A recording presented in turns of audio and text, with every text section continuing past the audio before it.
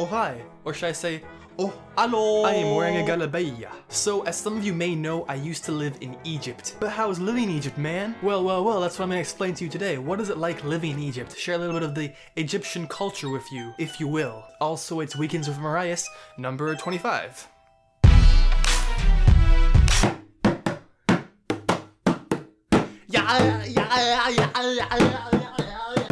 I don't know what that was. Let's just start a dance intro now for reals. Alright, put it in color again. Okay, now put it in black and... oh shit, it's black and white already? Oh.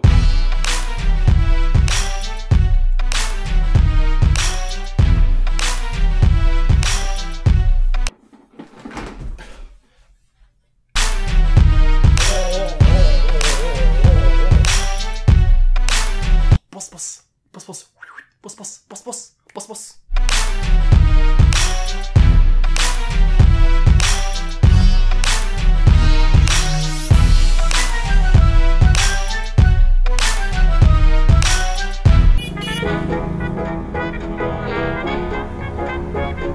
If you've never gotten hit by a car, you're missing out on the Egypt experience.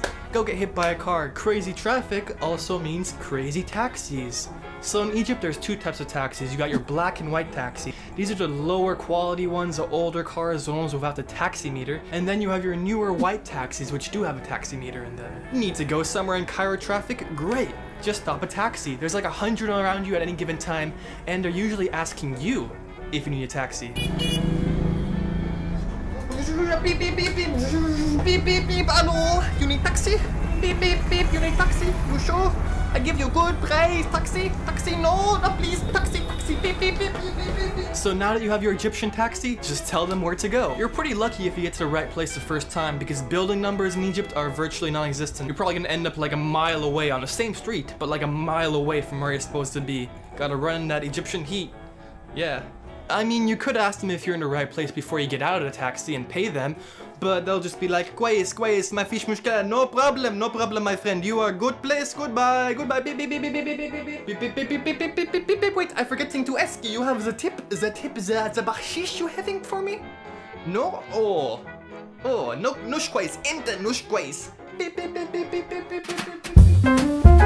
The people in Egypt are so nice, so amazing, and pretty hospitable. If you talk to someone for at least a minute, it's not unlikely for them to offer you shai, aka tea, with a lot of sugar. But then again, if you ask them for directions, they're rarely gonna tell you they don't know. So you follow one guy's directions, you go to this place, you ask somebody else, hey, I'm here, but where is where I'm supposed to be? They tell you, oh, it's over that way, so you go there. And they tell you, no, it's over that way, and then you go there, and then you're just on a wild goose chase for a long time. Eventually you just ask a police officer if he can direct you, and he also gives you wrong directions.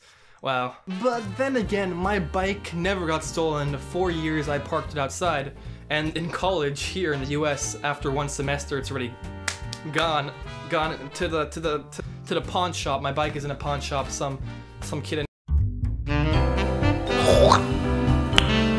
nice.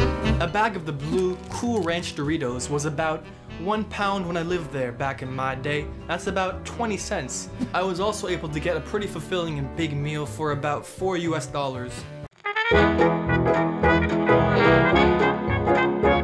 Now I know what you see here, you're like, damn, that looks good. I wish everybody in the world could wear the Egyptian fashion.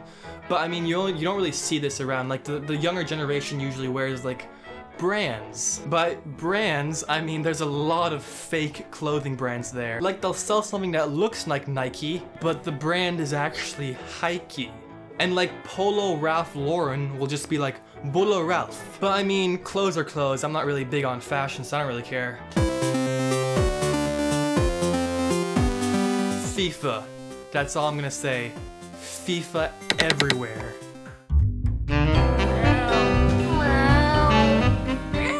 In Egypt, you don't have many like homeless people who live on the streets. I mean, they usually have like a tent or something. But the homeless people in Egypt are the cats. There are so many street cats in Egypt, and it's pretty sad because they're treated like trash. It's also pretty ironic because like ancient Egypt worships cats, and now all the cats are just trying to steal food and people are throwing rocks at them like, get away from my belly bread, get away, you know? If you want to enjoy a nice meal outside, maybe a restaurant has like an outside patio, good luck protecting your food from the cats, okay? You look away for 2 seconds and the next second your fish is gone, or your cucumber. Cats don't even like cucumbers, your cucumber's gone.